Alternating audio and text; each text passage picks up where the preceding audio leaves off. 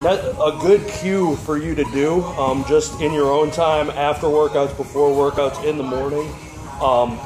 Basically, touch your obliques, like the sex V right here, and like literally forcibly push into them with your two fingers, and inhale, but then exhale, and keep pushing all of your air out, like literally, so it becomes difficult to talk. Push all the air out. Push all of it out, and you can't even talk. But then once you get all that air out, inhale and forcibly press with that oblique, this little shelf, press into those two fingers.